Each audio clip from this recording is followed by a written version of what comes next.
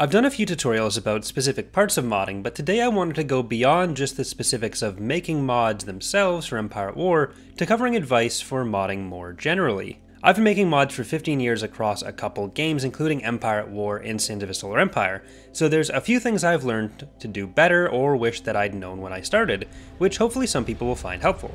Or for fans of Empire at War Expanded or Ascendancy, it may just help shed some light on how and why we make certain decisions. Today we're going to talk about 5 key things you should know if you want to get started in modding, whether it's for Empire at War or for any other game. The first and probably most important thing for anyone starting out is to start out small. It's really easy to start out with a project with a ton of really large plans for what you'd like to do, but it's important to turn that into a series of shorter term, achievable goals. A lot of mods unfortunately never make it to release, and one of the primary reasons why is because mods tend to start with a super broad goal in mind, rather than figuring out what you need first and going from there. If you're starting a unit add-on mod in an RTS game, for example, rather than having a huge list of things to add, start with one thing and expand that list from there. There's nothing wrong with having longer-term goals, but try to avoid scope creep within any particular set of changes. It's also important to make sure you don't plan anything you aren't willing to learn how to do personally. I've seen a lot of instances where someone will come into a community and announce a huge mod as their first project because they've had some great idea, like putting some other franchise in the game, and then they'll sit and wait for a big team to come along and do all the work under their fantastic leadership with all the great ideas. Once you have something to show off and demonstrate you know at least part of what you're doing, you may be able to recruit some help, or be able to start off with a group willing to learn together. But there's really no such thing as just an ideas guy within mod teams, and generally mod leaders who don't do any of the actual work don't understand the engine they're working with enough to properly plan anything anyways. No one wants to do all the work to execute someone else's vision who can't contribute and doesn't understand how the game they're modding works. In most cases, if there's some type of thing you want done, you'll need to be willing to learn how to do it yourself, at least to some extent. Often there will be members of a given modding community who are more than happy to help teach you how stuff works, but you have to be willing to work within every area you want to see progress in, whether that's coding, art, or whatever else. There's nothing wrong with starting a mod focusing on one particular area, like say your skill is in coding in whatever way that game takes, so you work on fleshing out some of the gameplay with existing assets. That'll potentially make it a lot easier to find someone who has the skills in, say, 3D art who can come in and supplement what you're doing, or if you even just start off doing some very basic modeling yourself, you may find that it's a skill you can learn. Right now, there are a lot of tools available like Blender, which have a ton of tutorials on how to do pretty much everything you could want to do in them, so you can usually at least get started with a pretty low buy-in level. Blender's free,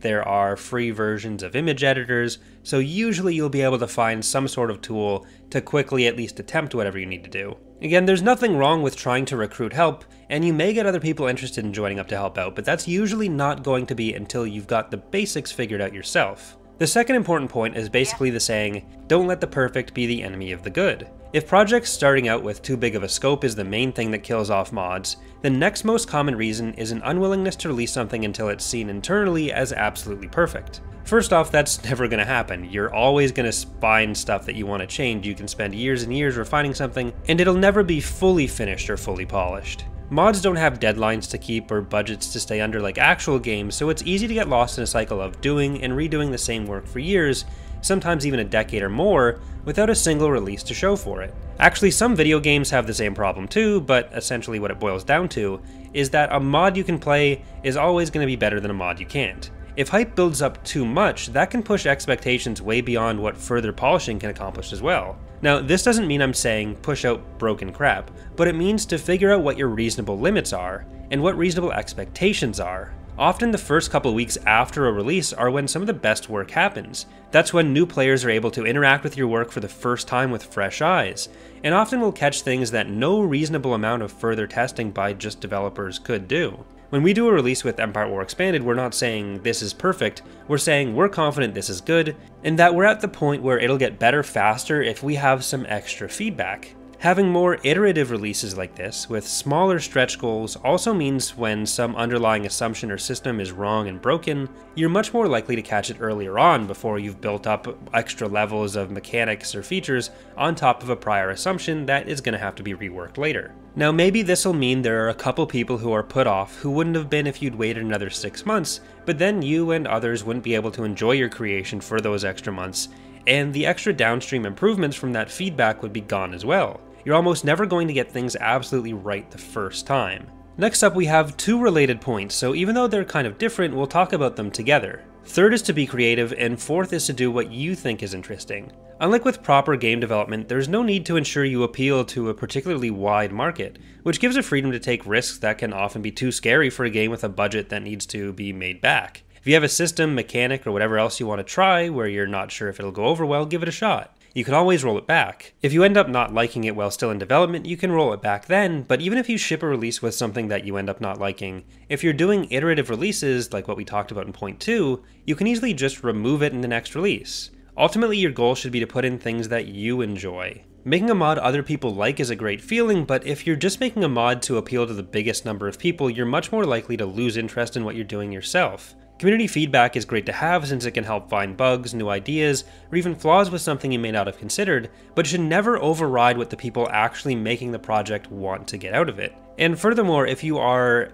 bought into an idea already, or if there's something you've already done, don't be too precious with it. If it needs to be removed, it's better to remove it when you can, rather than keep building on top of it and having to do even bigger reworks later. Crucially, I do want to point out that if and when you do have other people working on the mod, the you there is inclusive. The you, who is deciding what actually works for the project or not, should never be exclusively one person. If there's an area that someone works on within the team that is pretty much entirely their thing to work on, they should probably get a bit bigger of a say because they're the ones who actually have to implement it. But generally, you want to make sure that to some extent, everyone involved in the project is able to get their voice heard. And well, as a team grows, it's impossible to have everyone love every single decision. You can generally find a system that involves enough compromise between everyone that everyone will at least be on the same page and understand that if they don't get their way here, then something that's more important to them later will probably reflect more of what they want. At the end of the day, people are people, so there's always going to be some chance for interpersonal conflict, but there are ways to kind of mitigate that. And that brings us to our final and most important point.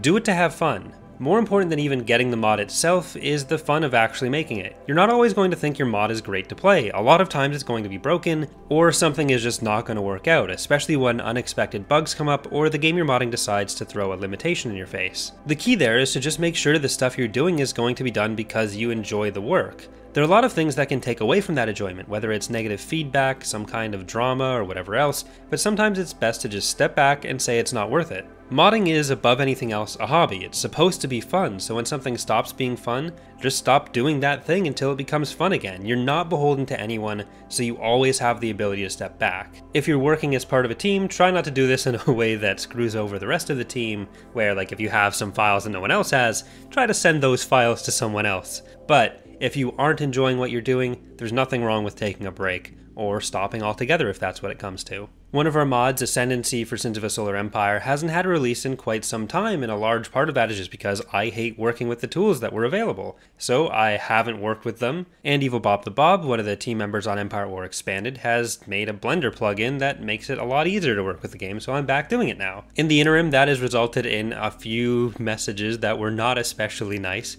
but I wasn't going to force myself into doing something that I didn't enjoy and something that was supposed to be a hobby. I hope that helps for anyone who's thinking about starting their own mods, or maybe helps clarify some stuff on how mods work for people who are just interested in how these kinds of things are made. Either way, thank you for watching. Hope you've enjoyed the video. If you have, consider leaving a like or subscribing for more.